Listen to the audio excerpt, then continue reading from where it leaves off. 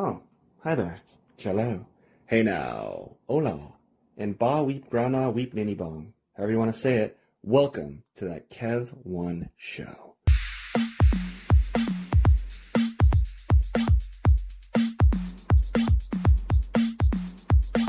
My guest today is a Hollywood icon who has a face you instantly recognize from near countless roles, from Office Space as Tom Mikowski, Santa multiple times, Bandits with Billy Bob Thornton and Bruce Willis, Joe Dirt, Lethal Weapon 4, Fear and Loathing in Las Vegas, Casino with Robert De Niro, and of course directed by Martin Scorsse, Fried Green Tomatoes. I'll even take it back to like grade school. I remember the Black Rain poster with Michael Douglas in the video stores. But of course his explosive role as the quartermaster is where everyone like probably knew him from then on forever. I'm talking to, of course, famed character actor and super actor in his own right, Richard Riehle. Welcome to the show. Well, thank you. Good to be here. Oh man, it's an honor to have you on the show. It's someone of your merit. And how's life in Hollywood right now?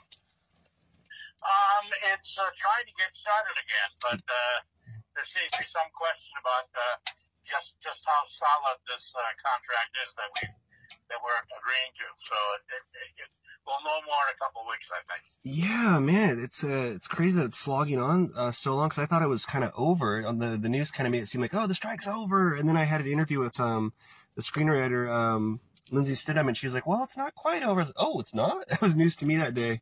It's still being the rank and file has to vote on it. Yeah. So, man. Well, do you have any breaking news, any inside information on that by chance that the common folk out there might not quite know? I really don't know what's going on, to tell you the truth. I've been sort of out of the loop on that as well, just getting the day-to-day responses, and I was happy to hear that when it went to the board and they approved it, but then I was a little nervous when they only approved it by 86%. Yeah. That's still a good, that's still a good amount, but it made things a little nerve-wracking. Yeah, I mean, it's better than 50 or 60%, but that's a little closer than we'd like, really. It's like, what is that, what are all the details that people weren't exactly ecstatic about? Yeah. Well, I think the AI seems to be the thing that is getting the most press right now. Mm-hmm. Yeah, in my opinion, at least rightfully so, because that's like the most scary thing about it, because there's so much. It's. I mean, maybe you don't understand, but there's so much we don't understand about it. It feels like, Exactly. And where it's going, even, or you know what I mean? Almost maybe no one can quite understand it, but it's just scary. Like I mentioned on the show previously to some actors, it's like you see people on like it might be a different platform, but like TikTok and Instagram, and you would swear it's Tom Cruise or Jenna Ortega or some other actors, but it's not them, and you kind of know it's not them only because they're doing backflips off stuff or whatever, and you're like, well, that's not quite them. But, well, that's their face. And it's like, I mean, you could be framed for murder or anything. It's wild. It's crazy, Yeah. Yeah. Oh, my Lord. Man. Oof. So the strike. I don't think there was ever any feeling that much was going to happen before the first of the year anyway. So that gives everybody about 6 weeks to kind of get the whole thing together and figure out what they're going to do. Yeah. So, I mean, are you back to like rehearsing for anything, or are there just like tentative deals and tentative dates for jumping back into some of your productions? Someone as busy as you? No. The only thing that changed is that as of the day that they announced about a week or so ago, when they announced that the contract looked like it was going to pass, suddenly there was a number of screenings where they wanted us to show up, because until then we weren't allowed to go to any screenings of movies and promote any of the films that we had done.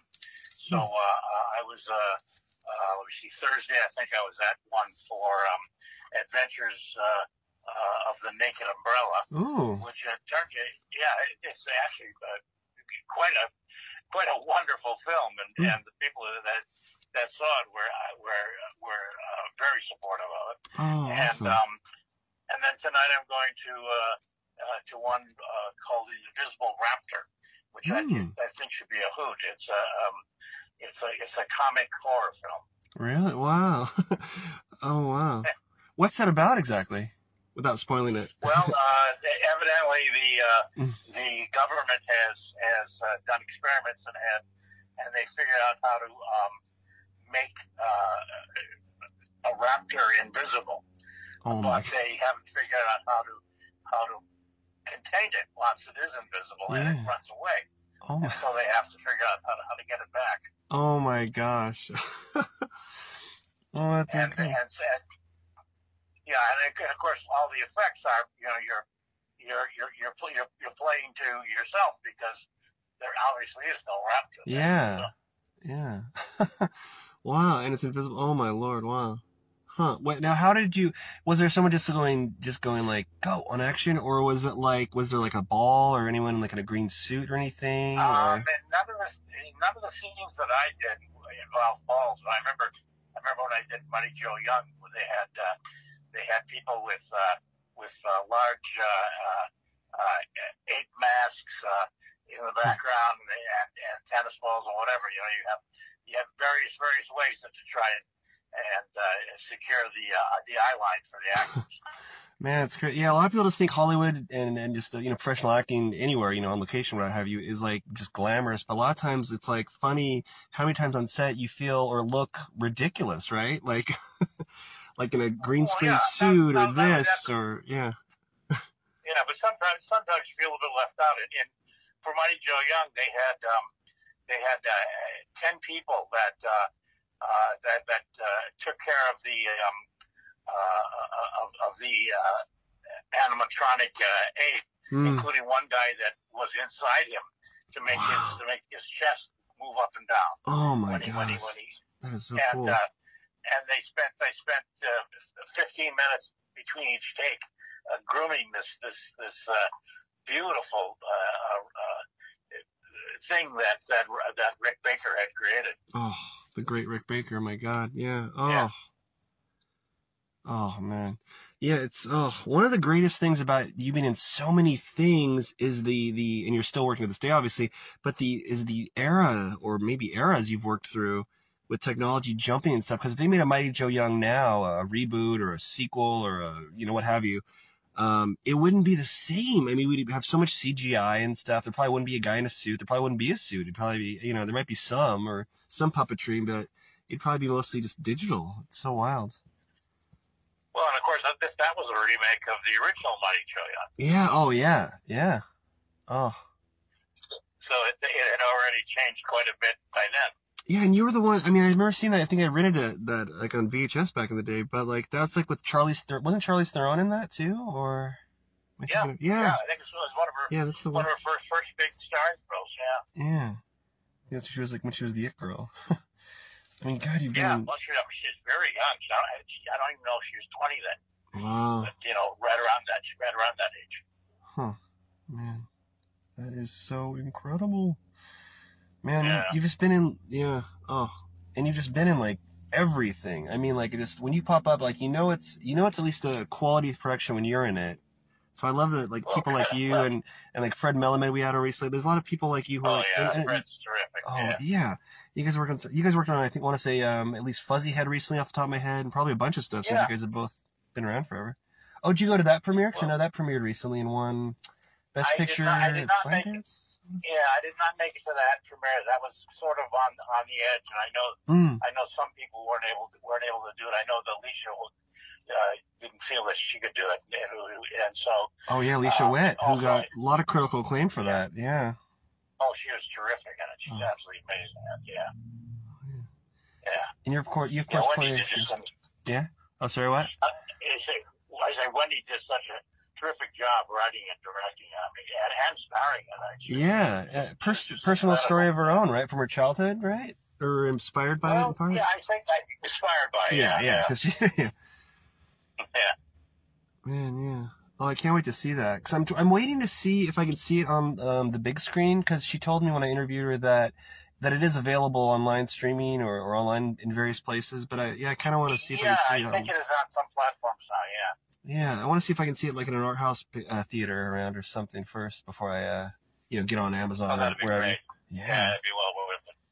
And you play a sheriff again in it, right? For the umpteenth time. I play a sheriff again in it. Yeah. Although, because it's Wendy, it's never just the sheriff. My dialogue to her is twisted in such a way it's how she perceives it, not necessarily what my character would be saying. Yeah, I can't wait to see it. And I haven't seen it, so I guess I can't spoil it, at least not on purpose. But it's because her character doesn't know if she committed this crime, this murder, right. So she doesn't know. Yeah, it looks so good and trippy. It's wonderful, yeah. And her first feature is really great too. Birds of a Feather is wonderful. Yeah, real critical acclaim. I think that won Best Picture at Slamdance as well, right? Or at least somewhere. Yeah, that's Slamdance. Yeah. And speaking of trippy, I know you were in a show that not a lot of people caught. I loved it. I caught it. Now Apocalypse by director Greg Araki. Yeah, I've been a fan of his work since Doom Generation. I've been a fan of his work. What was the atmosphere on that set? Because he's so visual. It was quite wonderful. I mean, it was a TV series. Yeah, on Stars or Showtime. Stars, I think. Yeah. And so it was different. I mean, I had done two films with Greg before that. I did Smiley Face.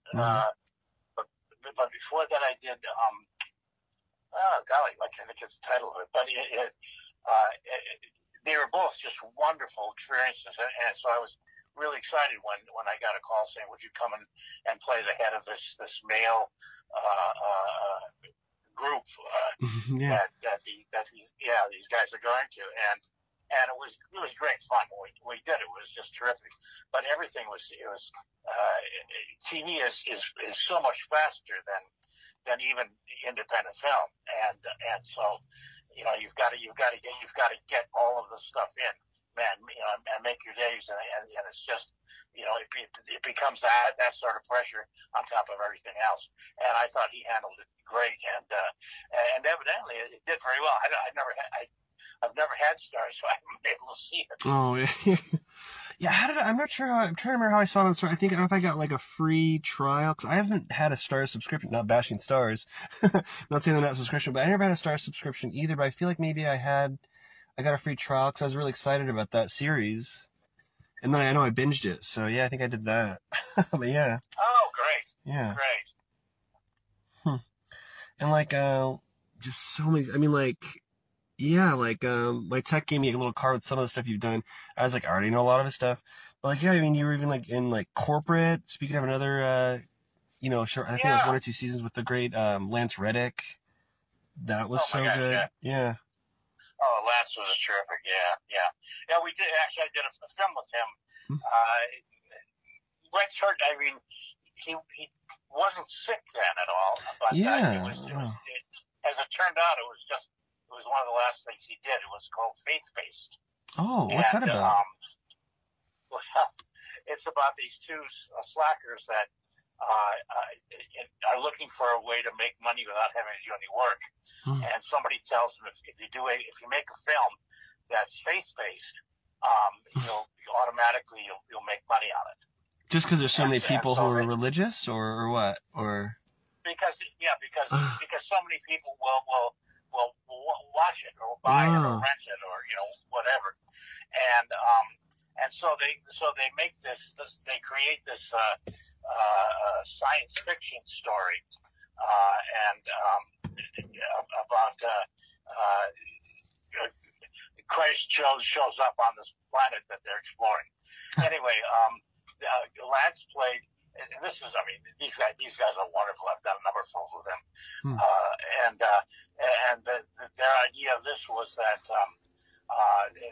they're a couple of Caucasian guys, but they the one they decided that Lance would adopt him, and so he's Lance's adopted son.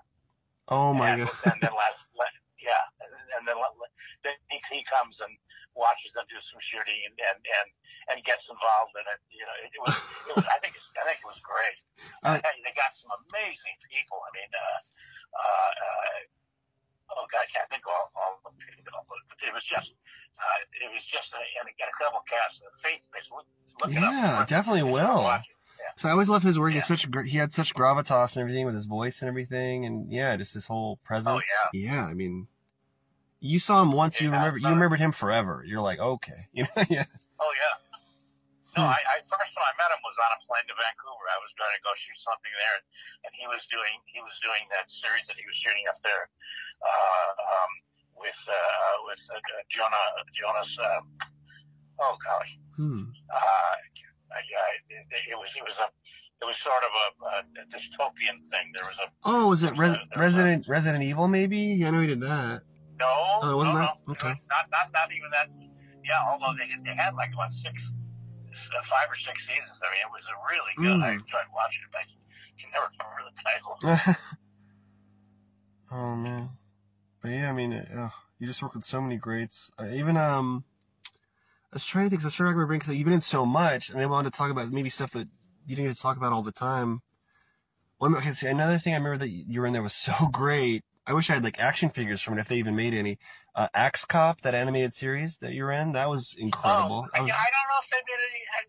You know what I mean? Figures or not? Yeah, I knew.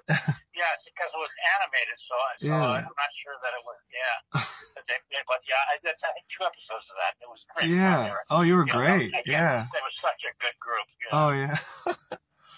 Oh man. You know, now I'm remembering literally in this moment talking to you.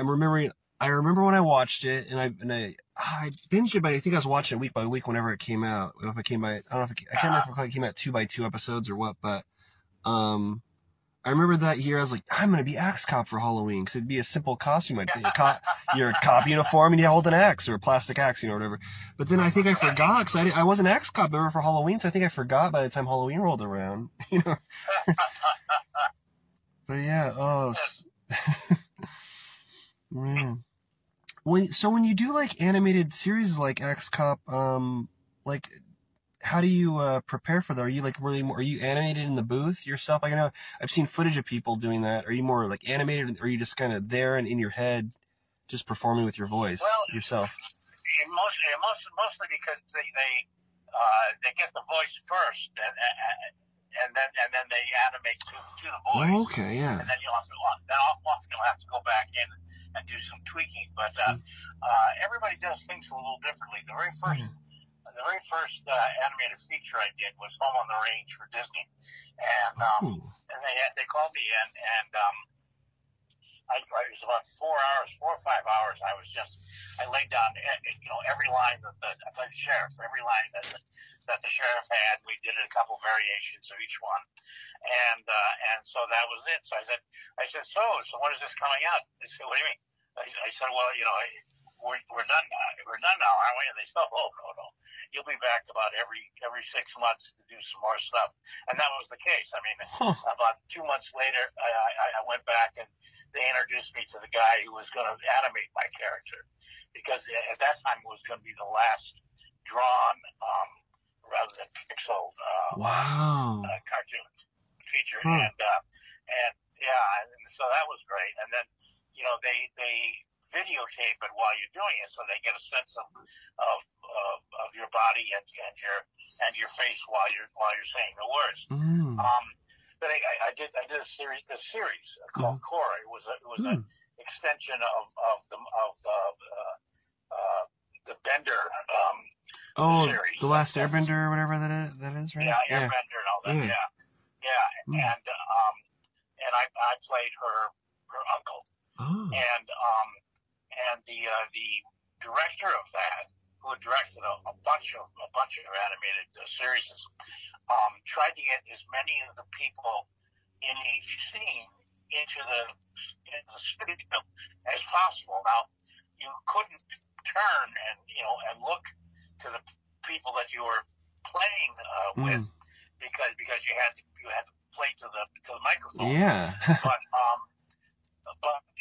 having them in the same room with you, you really gave a incredible energy to the, and made the scenes, I think, much more specific and much more active than it is when you're just in there by yourself, and trying to do the lines. And so I thought that was very exciting. Oh yeah, huh? Yeah, that's it. Wow, it's incredible. It's how it works. It's like I can imagine being on like a series where you're, you don't even meet the person you're in scenes with for like some time until like a Comic-Con or some event premiere, and you're, oh my God, it's you. Like, wow. Well, that happens all the time in films. Yeah. I mean, there was one year I did 3 films with Kathy Bates, and in one film we played husband and wife, so we actually had scenes together. But in the other 2 films, I never saw her until the premieres. Oh my God. Oh wow. That's incredible. Yeah. Huh. Man, so you've probably known her since Fried Green Tomatoes, or was there an earlier picture with her? Or was it the... Yes. No, this one was after Fried Green Tomatoes. So it was called Prelude to a Kiss. Oh yeah. And, classic. Yeah. Yeah. And then also we did. No, actually, I guess that was all the same year. Fried Green Tomatoes, I think, may have been first, and then Prelude to a Kiss, and then at the end of the year, I did Shadows and Fog, Woody Allen film. And I never saw her in Fried Green Tomatoes because I was in all past time stuff, she was in the present time stuff. And it just happened that we were not in any scenes together in Shadows and Fog either. Oh my gosh. Conspiracy, I tell you. Definitely. Did that happen a lot with some of the actors on like Casino by chance? Because so many people, I would feel like I would love to meet. Period from it, like obviously you worked with Martin Scorsse directing it, but like Joe Pesci or Sharon Stone or De Niro. Did you get to play with all of them? Or well, we were all in the one scene to get together, and then most of the rest of my stuff was most stuff was either with De Niro or Pesci, both of whom I'd worked with before, and but I didn't see, I literally didn't see anybody else. There was one guy that when we got there, they said, if he tells you anything, listen to him, and take the advice of what he says, and but don't approach him. And evidently he was the technical advisor, quote unquote. Quote unquote. Huh. Wow. Man. I mean, working like on a Martin Scorsese pic's a pretty rare experience for most people, at least. Does he run like a crazy tight ship, like I'd imagine? Very, very tight. But as it happens, sometimes he puts himself in situations that make it a little difficult. We were shooting in the actual house that belonged to that belonged to the character that De Niro was playing. Wow. Right on the golf course there, because they wanted to land the plane. There was a lot of things about it that they wanted to use. And the room where we were shooting the scene where Pesci throws me down on the stairs. Oof, yeah. It was 270 degrees of windows. Had windows on 3 sides. And so they would have to wait until the light was right to shoot, and then there was just this mad dash to get as many takes in it as they could. Plus he had created this sort of complex camera work. He had 2 curved tracks, and the cameras were going from one end to the other, back and forth, all the time while we were shooting, and we were going across the tracks, if that makes sense. Yeah, like kind of stepping over it, kind of, or yeah, when your character fell. And the thing was, in my mind, I was going, how's this possibly going to work? The cameras are moving all the time. We're doing it, and it was when I saw it, because you didn't notice the movement of the cameras, but you felt it. And it was really amazing how he had figured that, how he and the cinematographer figured that all out. But yeah, he would be there, and they would be talking about films and all that. As soon as the cinematographer says, "Okay, now," it was like boom! All of a sudden, everything was on go, and he really would get it done.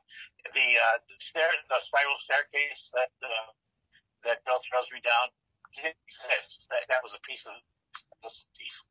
They cut a hole in the floor of the house that these people now own. Yeah.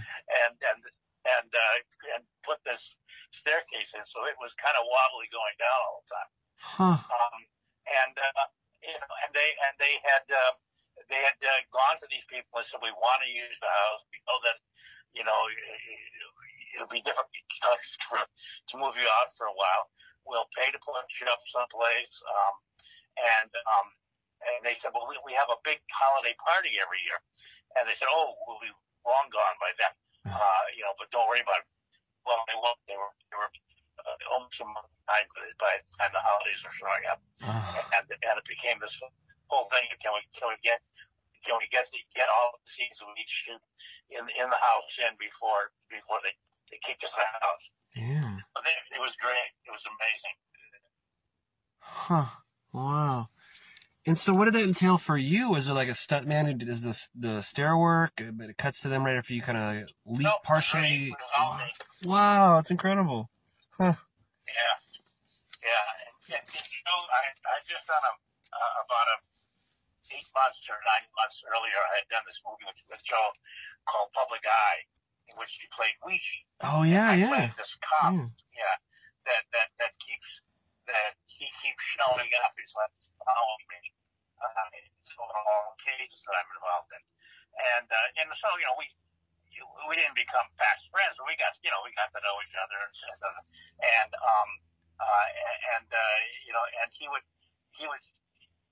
say things like,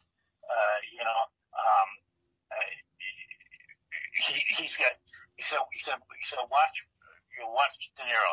Every take he's going to do something slightly different, depending how he feels, how the characters in the moment, and when Scorsse uses which take is going to be the master, he's going to have to go to the script supervisor and find out what he did. He used to be everything, and sure enough, that's exactly what happened. But then, what a good actor he was. He through lots, and he had it every time after that for all the coverage and everything. It was just great.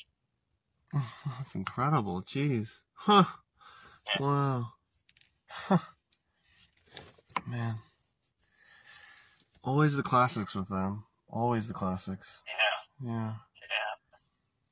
What would you say you get recognized from the most? Is like that is something huge like Casino, or is it more like Modern Family or the Mindy Project, something more current? Or? Yeah, to tell you the truth, it's usually Office Space. Classic, Office Space just keeps coming.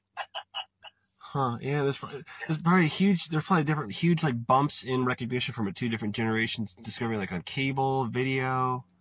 Yeah. Well, exactly. When it came out, they only showed it in theaters for 1 week, and then it was gone. And so, I said, with the work I did, I just see it in the theater the week that it was playing, and it was a good film, and that's it. I was already on to the next thing, but then about 6 months later, people would start quoting office space to me on the street, and so I was doing another Fox show at that time, Grounded for Life. Oh yeah, classic. So I ran into Mike at the front, and I strangely said, all of a sudden now, in my church, all of a sudden now people are quoting office space to me on the street.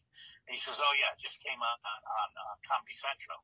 I said, "Oh, okay, that makes sense." And so about 3-4 months later, and it was huge on Comedy Central. Yeah, they were running around the clock. It almost feels like at some point because it was so huge. So they did pretty much because they owned it. Yeah. They owned it outright. That makes sense then. So they could play it as much as they wanted. Get their money's worth. And, yeah. Exactly. And then Entertainment Weekly, the magazine, came out that February or whatever, was a issue about cult films. Cult films, So I said, well, it's got to be in here. So I picked up a copy and I'm looking through, and 50, 40, 30, top 10. But then I said, it wasn't mentioned at all. And I said, this is incredible. I can't believe that. I turned the page and they said, in a class by itself, office space. Wow. And it was. People, and it's the sort of thing where people who work in offices will quote something from it, and if the office workers according to doesn't recognize it, they have them watch it. Yeah. And so you have several generations of people now that are that have been watching it over in the 24 years now, I guess. Yeah. We did it. And it probably got another bump from from the Comedy Central, from the video release, from DVD, different aspects. And then I know memes and GIFs, people are sending to each other on their phones, Right. I'm going to have to come into work on this weekend. It's so good. Yeah. I find myself quoting on occasion, it's, when someone says something you missed something, oh, you missed work. Oh, I wouldn't say I missed it. So many constant quotes from that, When was the last time you watched it? Golly, all the way through, I can't remember. Whenever it shows up, I'll definitely watch it. But I haven't had. My TV hasn't been working for a while, so I'm a little bit behind on that. Yeah. Oh man, yeah, that's just, and that was before The Office show came out. So that was definitely the it quote movie. Yeah. Before Big Lebowski and that was And Mike Judge, he's really special, I love Office Space and King of the Hill. He has his own kind of voice. I remember a similar film, what was the future one? Idiocracy was so great. I remember it was a classic. Yeah. And then it kind of it didn't do super well in theaters, I think, because some of the sponsors were maybe Fuddruckers was offended or something. And then that became a huge hit, quotable with cable. Absolutely. And there was a big push to re-release it recently, but for some reason they didn't. But I'm not sure why. Yeah. It's just funny how these things work, Yeah. Yeah, and you're just always popping up on cable and stuff. I was pleasantly surprised when I saw you on one of my favorite shows that just wrapped fairly recently, a little while ago now, but Barry, when you were the warden, playing a warden again, once again playing law enforcement, but you were there as the warden. It totally made sense. Of course, you're playing the warden, But I loved your line. It's still, you're just so iconic, Richard. When you're it might be where's Barry Berkman? It was just so, it was great. It was with the exploding. That was a really kind of interesting thing.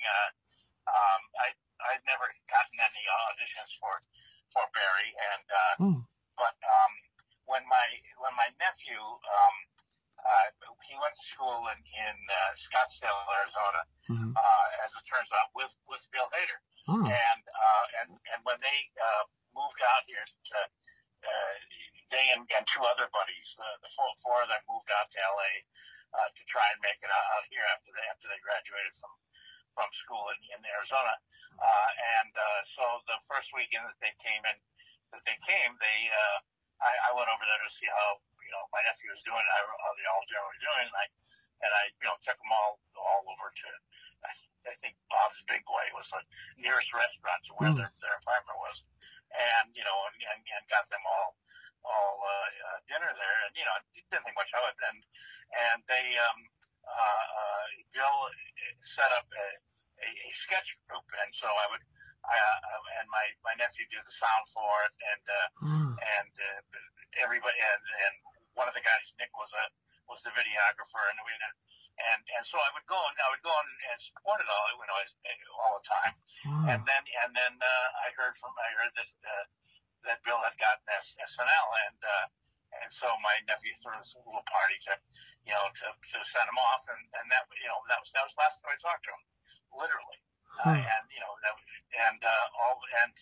he evidently he remembered that and wanted to have me in the show at some point, and was just looking for something that would be the right sort of thing to use me in. Wow, just as a kind of thank you for the support previously, or? Yeah. Oh, nice. Yeah, I mean, you fit right in. I mean, of course, the warden. I mean, it was just perfect. It was like, right? And we shot that up in Tehachapi, and we set it up at the prison. A real prison. I mean, it looked like it. Yeah. So, wow. Yeah. Half of it. Some of the stuff we did actually shoot on stage, but we shot a fair amount of it up there. Wow. Was that wild doing that, or?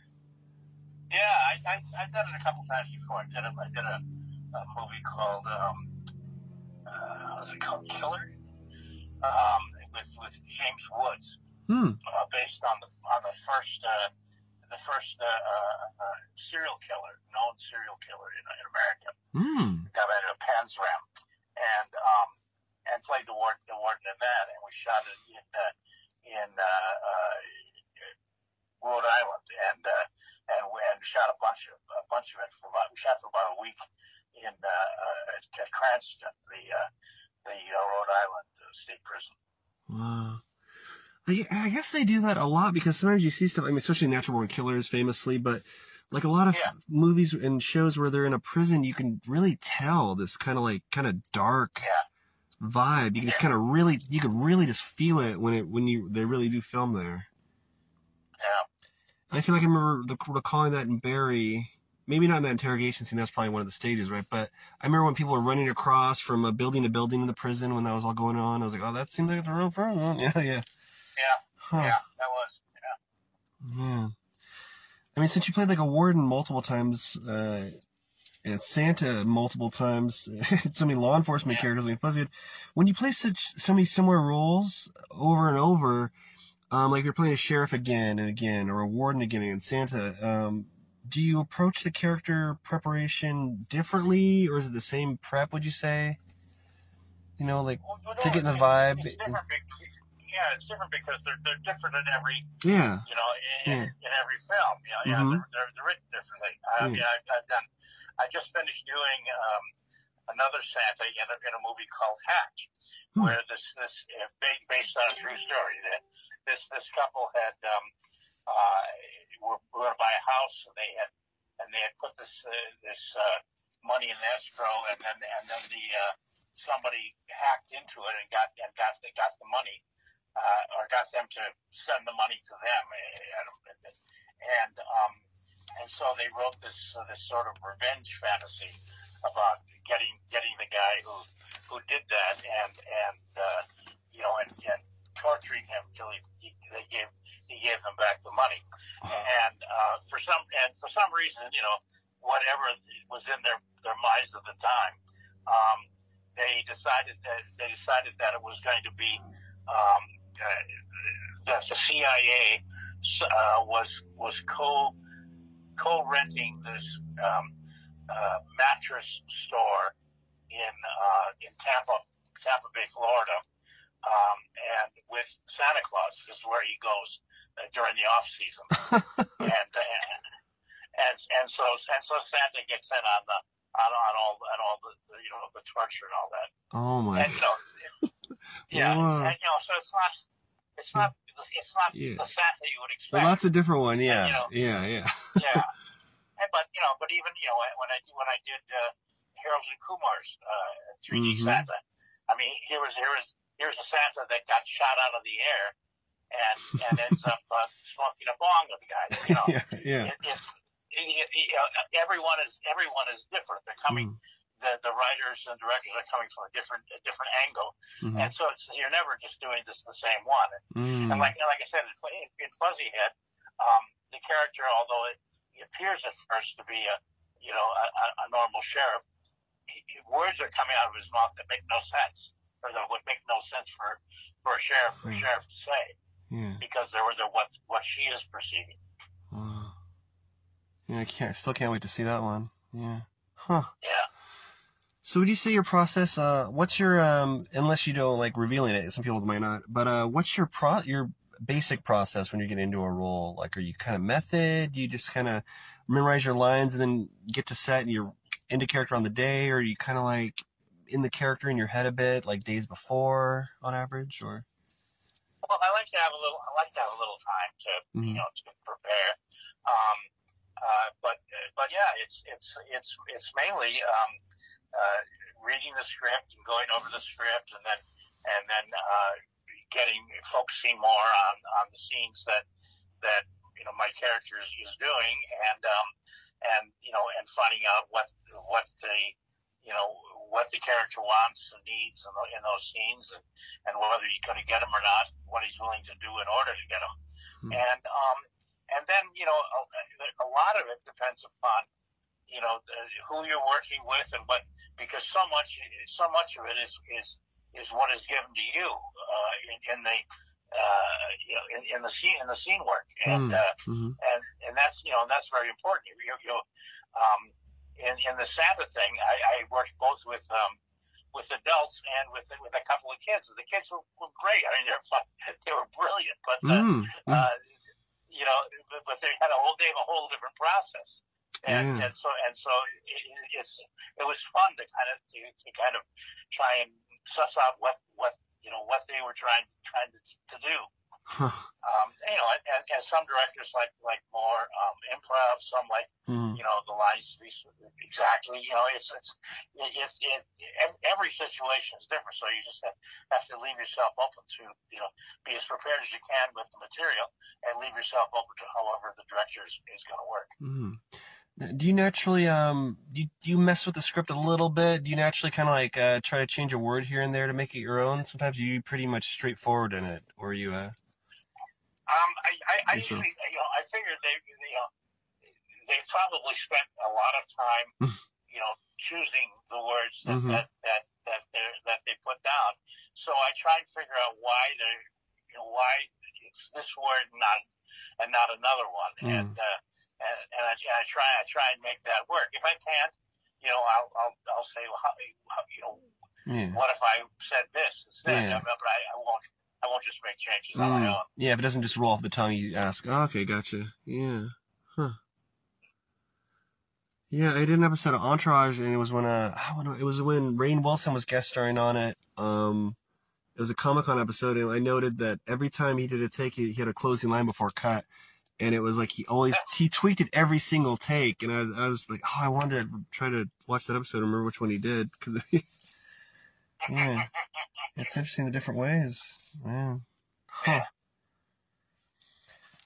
Well, it sounds like I was looking at this one note card. I'm like, always like, these are a lot of things you did. Like, I forgot you were on Buffy and stuff, I think you already. I was going to ask, but you already pretty much answered by saying it's probably Office Space as the thing you're noticed from the most on the street, but like being in so many things, awesomely, mind you. I mean, like Buffy the Vampire Slayer, that was my high school jam, and like Ally McBeal, LA Law.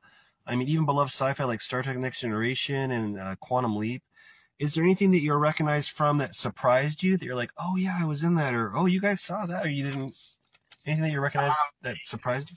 When I would sometimes between seasons, I would go back to New York and do a play, and when you're on the street in New York,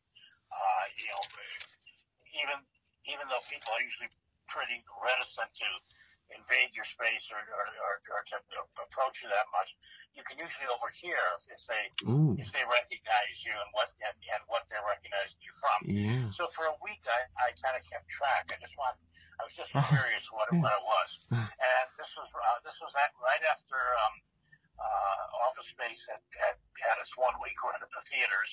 That's crazy stuff. It was between seasons of Grounded for Life, and so like I said, usually about close to 50% was Office Space, and then even though it hadn't really reached its height in terms of it, it was just that it was commercials and and it was in the theaters then about 35% or so more was I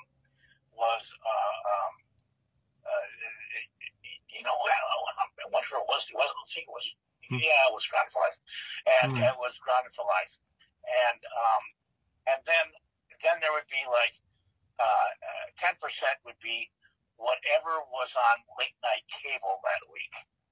So it could be anything, and there were some weeks when it was Joe Dirt, and I go, how did anybody ever recognize me from Joe Dirt?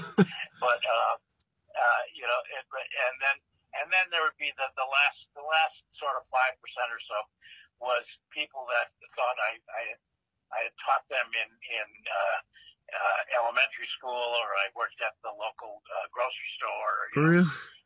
Just because you're in so much stuff that you're getting that familiar face to them finally, I guess, right? It's like, I know you. I must know who that person is. Yeah. Oh, man, that's incredible. Did you get, it was a different world because way before social media, did you get recognized a lot after that huge movie moment for you in Glory as the quartermaster, as that horrible villain? Like, yeah, that was sort of amazing because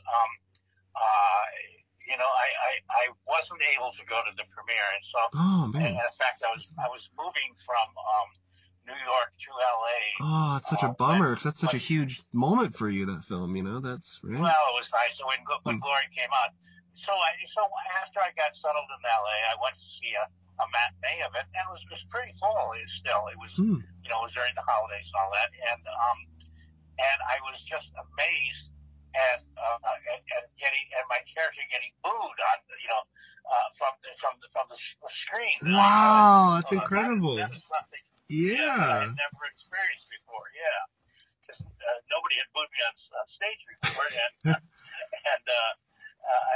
hadn't done a role that people had felt strongly about.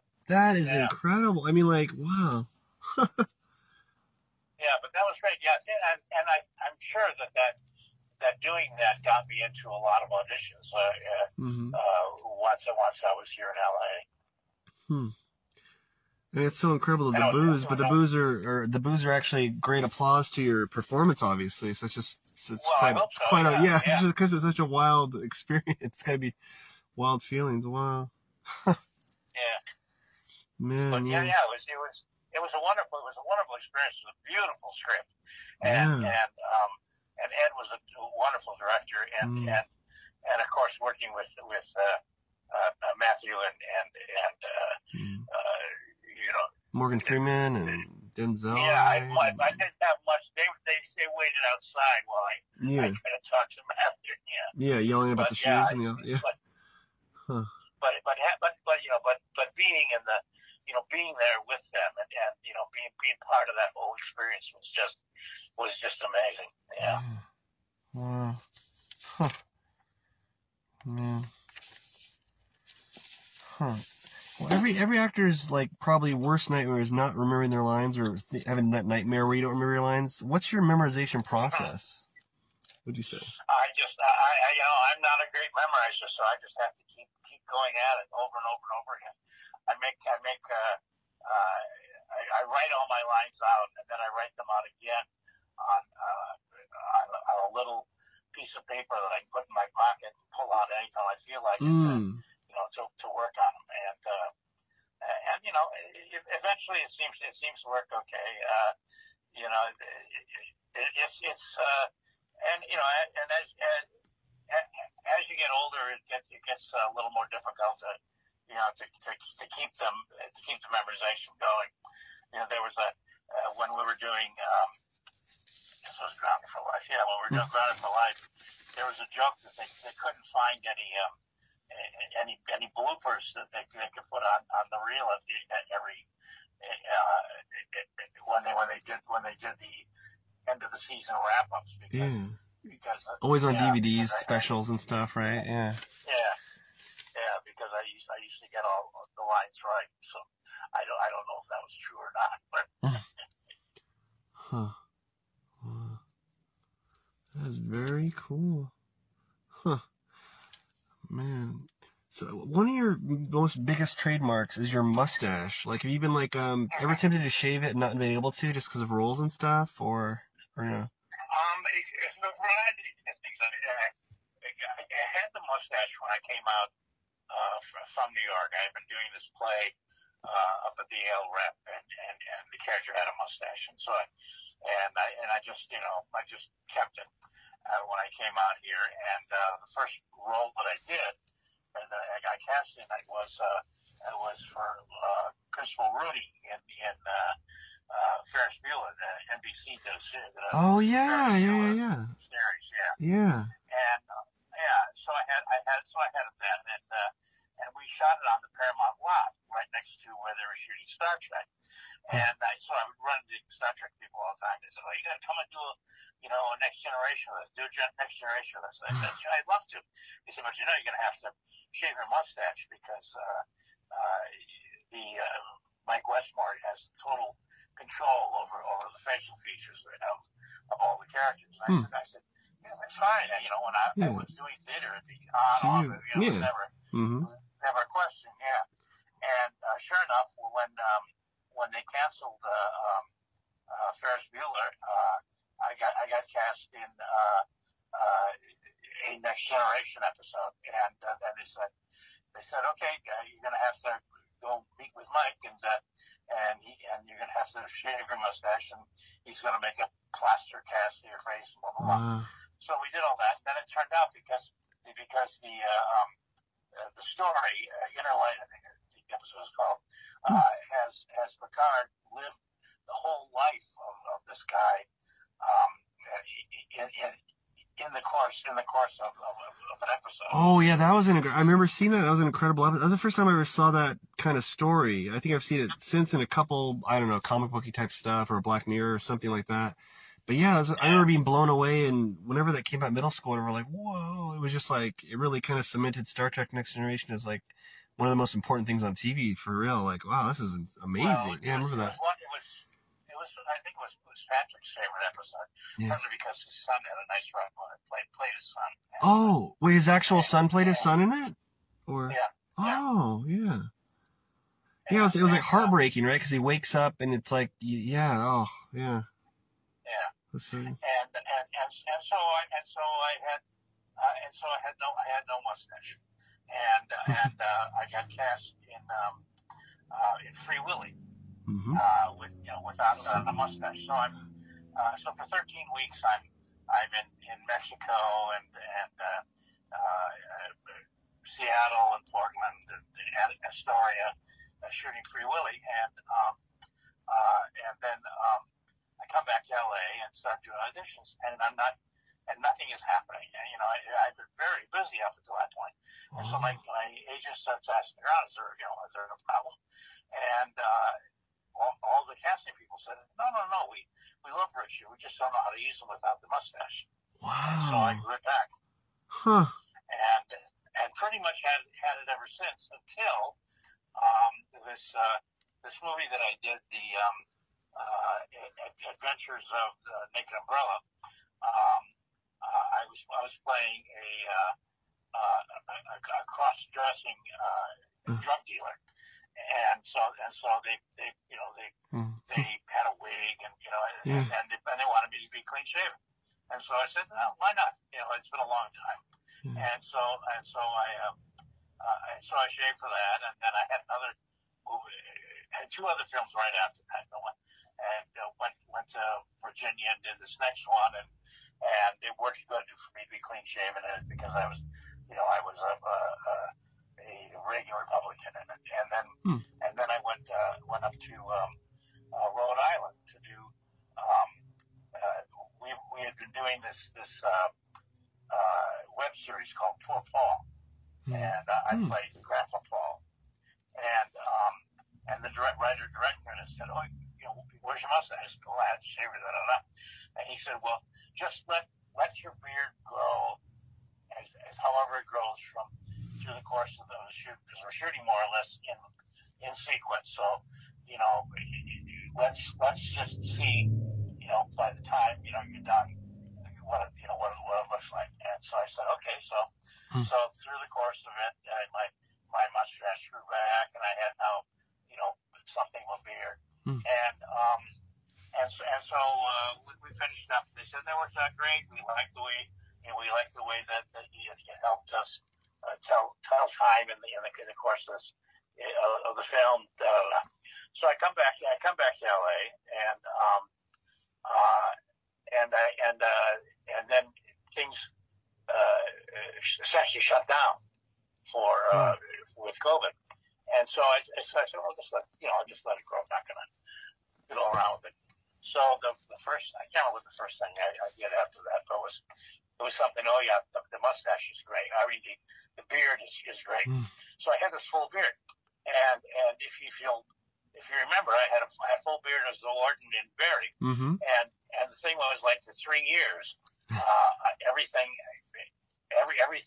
that I was doing, the people wanted me to have this beard. So so suddenly now the beard is the look, and I still have it now. Huh. Well, you're a trendsetter.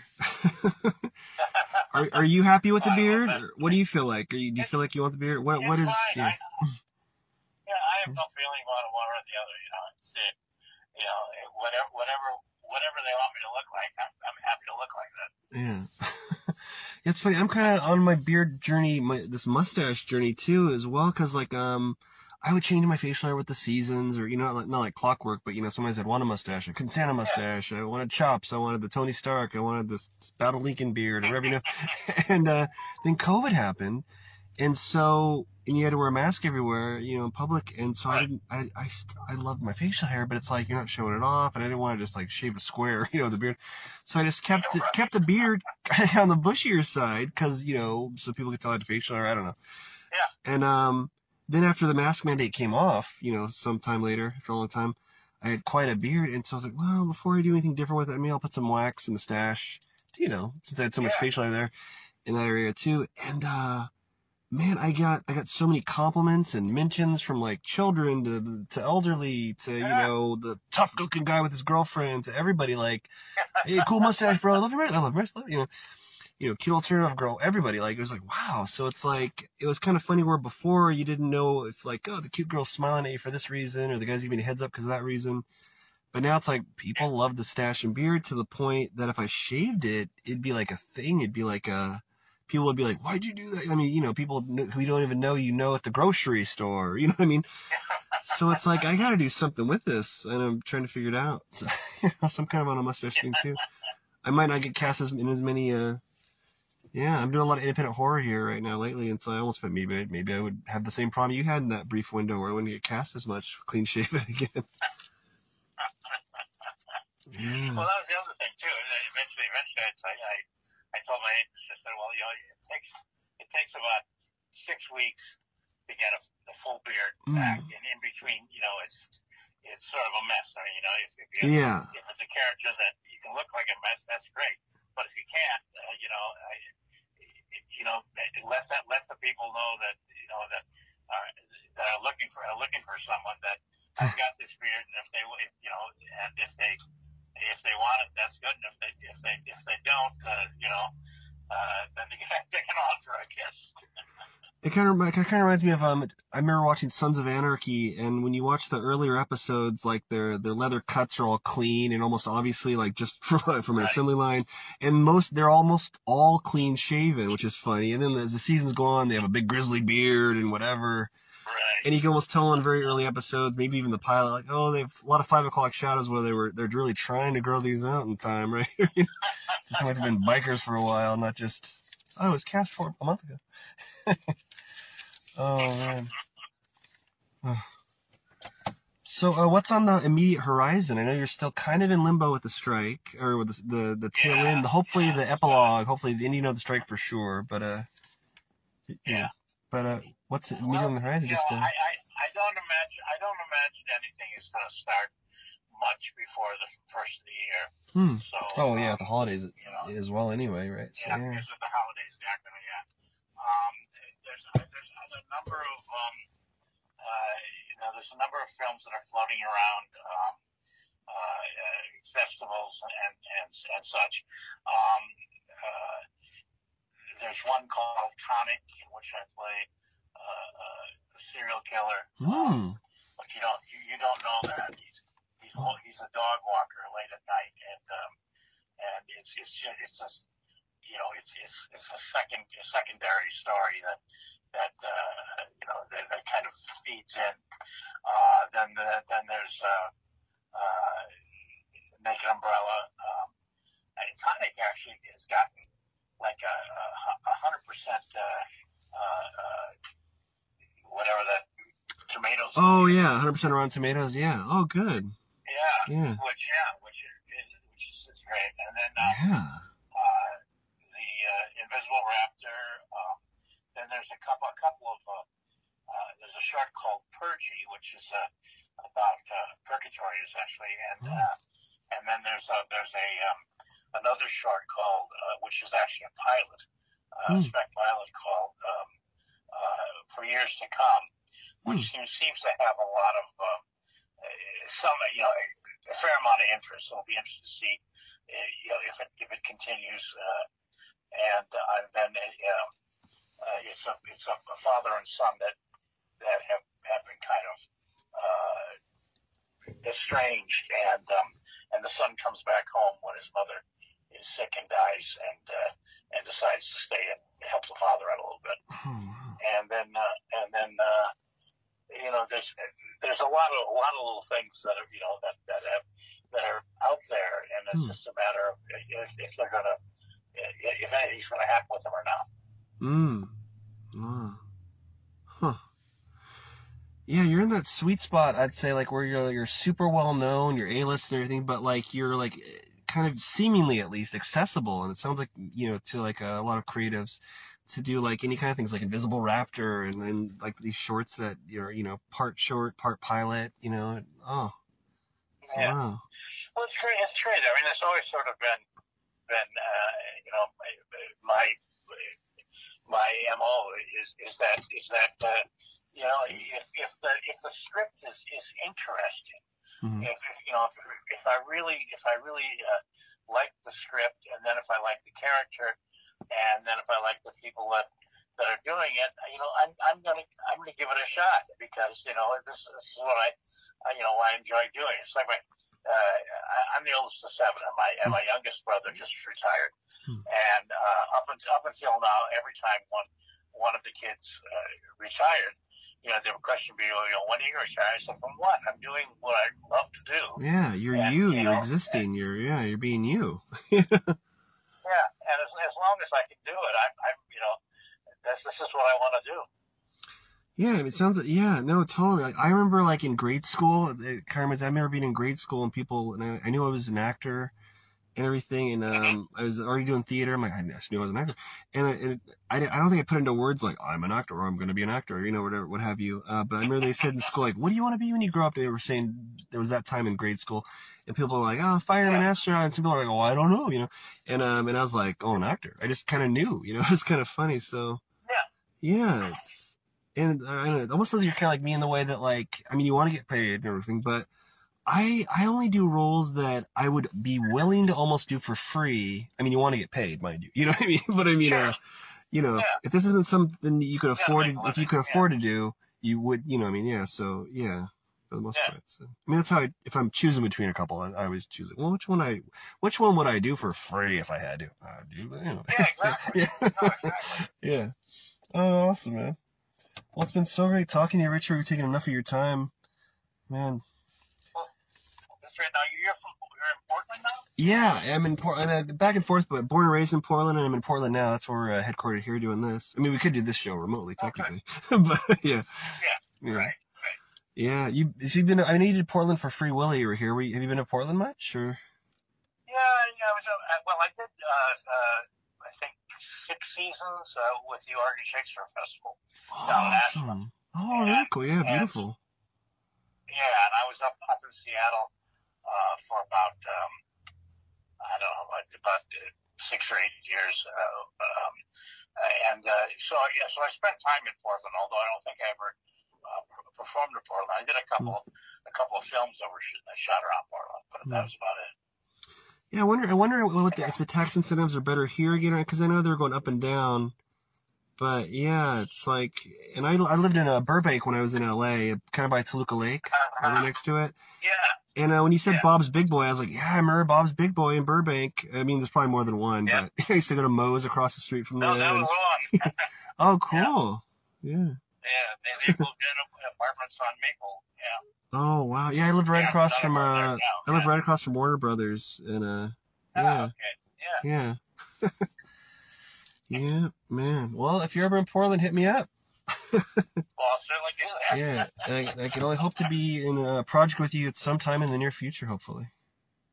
Well, that'd be great. Yeah, Mustache Brothers. Maybe we could do a live action Mario Brothers with our mustaches, you know? Yeah. I remember as a kid when, cause you were already famous, when they made a Super Mario Brothers movie. I don't think it did super well. It didn't blow up, at least. They didn't make a sequel with Bob Hoskins, great Bob Hoskins, and John Leguizamo. But I remember when I first saw the poster as a kid, like, I don't know if I was in the theater for Batman, 89's Batman with Michael Keaton, or Jurassic Park, or whatever Mario Brothers was coming out then. And I almost for a millisecond from far away thought it was you. I don't think I knew you by name yet, but yeah, I was like, oh, it's Bob. No, it's a Roger Rabbit guy. Okay. Yeah. Yeah, no, that wasn't me. Yeah. One day though. Maybe. Yeah. Still time. Yeah. Is there any role before you go that has eluded you? Not Mario probably, but like any that you almost had. You're like, oh, I really wanted that one, or. Well, there are times when it just didn't work out scheduling wise. I was doing this movie with Michael Keaton, and there was one scene that we had shot. Actually, that scene wasn't even with Michael. It was with Brian Cox. Oh, really cool. Yeah, he's awesome. Yeah. I think Brian Cox and Danny Trejo, I think I've worked with the most of. Oh, really? Yeah, but and they kept postponing it because they had other stuff they needed to get, and I had auditioned for Titanic, and my agents got the call saying, we would like to hire him for Titanic. Can he be in Rosarita on such a date? And they said, well, he's finishing up this film. He has one more scene to go, but he could probably get down there and do, because you just need him for the going up the gangplank scene, right? And they said, yeah. And they said, okay, so we could probably get him down there and then get him back. If you get him back in time to do the scene in the movie, but anyhow, then we worked it out, and they went back and forth. They finally said, no, we can't take a chance that he won't be, that he'll not be available for one or the other. And so I wasn't able to do Titanic, and that would have been another case of work with Kathy Bates. Yeah. Oh gosh. Yeah. It was her table. It was the Molly Brown table. Yeah. Oh, you would have fit right in there too, man. Yeah, it would have been fun. Yeah. Huh. Oh.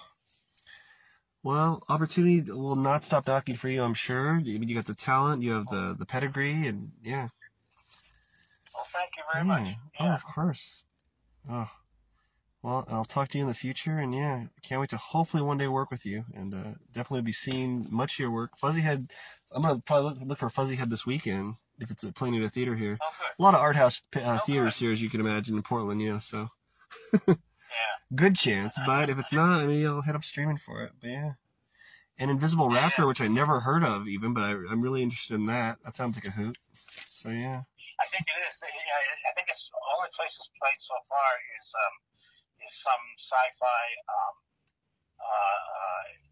festival in Spain, and they said, and they tell me that they loved it, even though it was subtitled. Wow. Okay. Very cool. Wow, that's a hugely great sign. Yeah. Yeah. All right. So yeah, I think so everyone look for Invisible Raptor, but it sounds like it's going to be hitting us hard. That we'll definitely be seeing it. It sounds like it might go viral. So hearing something like that, it's really good news because I bet it's going to be even more gigantic here nowadays than it would have been if it came out like the 90s or something. So. Well, that's the thing. Yeah. Oh, very cool. Well, thanks again, Richard. I'll definitely love to talk to you again, and terrific. See you in the future and see more of you. Thanks again for truly sharing Hollywood history and a lot of your awesome personal tales. Well, thanks. My pleasure. Thanks, man. Okay, take care. Have a good one. Talk to you in the future. Good. And that was screen icon and legend Richard Riehle. Watch all those things, and I mean, if you just Google them, you'll catch all the things, and maybe things like Office Space. I think I'm going to watch again tonight with my love. I'm going to look that one up because I mean that's the classic. Like he said, quotes aplenty. And we'll be right back after this brief message. That Kev One Show is brought to you in part by T-Mobile, the Uncarrier. What's better than your favorite talk show? Well, maybe homemade delicious food, cold beer, or a drink of your choosing in a comfortable atmosphere. Well, look no further than the Boulevard Tap House for the world-famous fish and chips, seafood, all-around delicious menu with pizza, all kinds of food, wings, steak bites, anything you can imagine when you want to watch the big game or catch some live jazz if you pick the right night. Open 7 days a week. Go to boulevardtaphouse.com right now. I like to go to their Terwilliger Curve location. That's the home location for their not only their fish and chips, and they knew that they always used to give me Caesar chicken salad and wine.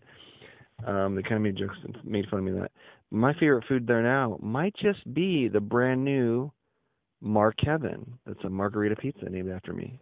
Don't know if they did it because I'm Italian or what, but I had it, and it is delicious and, dare I say, nutritious. Anyway, friends, go on in, have a great time. When you're there, you truly are family. No cap. Enjoy the Boulevard Tap House today. This portion of that Kev One Show is supported by Bohemian Dream Gifts, made with organic and natural oils that nourish and hydrate your skin. Man, I don't know if it's the weather outside or the gym that was killing my skin, because my right elbow on the, it itched like the Dickens, like I was becoming like the lizard from Marvel Comics. I think it's that machine where you put your elbow in and do the lifts, for the bicep. But I was itching my skin like crazy during, well, I won't say who because I don't want them associated with rough skin, with one of our guests here in the near future here. But my right elbow was getting ashy and coming up, getting red and irritated.